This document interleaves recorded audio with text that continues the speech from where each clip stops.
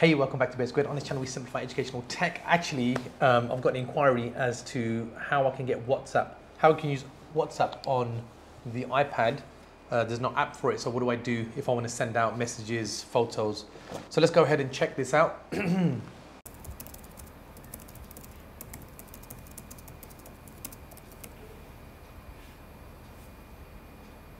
So first thing first, delete any apps that you might have, okay, any WhatsApp apps, whatever. We're just gonna go straight to WhatsApp web. Let me show you how to get there. So here we go, just go to WhatsApp, web.whatsapp.com. So I'll type that in again. So just navigate to that. And then it's gonna prompt you to scan the QR code and sign into WhatsApp. This is what you need to do on your device. So if you open up WhatsApp on your device, and go to the three dots, and you want to go to linked devices, so linked devices, and then go ahead and link a device, okay? So go ahead and link a device. Gonna go and click that. So I need to go to my fingerprint. Once it's authorized, it's gonna give you a QR code. Can you see that? QR code, hello. So I'm gonna go ahead and scan my QR code. Let me show you this.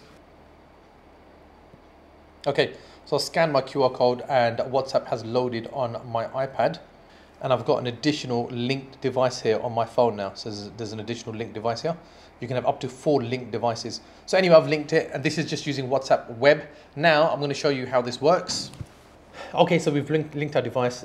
You've got all of your contacts here, and there's a whole bunch of things that you can do. So I'm going to go here and I'm going to go and add an attachment. When I click on add attachment, I can do rooms, I can add a contact, a document, camera, or even a photo. So let me just go ahead and add a photo or video. So if I click that, it goes to my photo album, so my photo library. I can go ahead and select something here. I can even annotate on it. So maybe I want to add an emoji or something. Just stick an emoji there.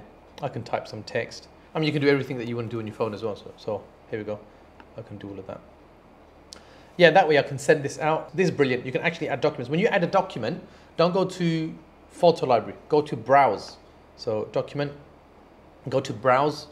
Okay, go to your iPad here and whatever, is it in your downloads, where is it? Go ahead and add. So that's a PDF that I can add. I can add whatever I want here.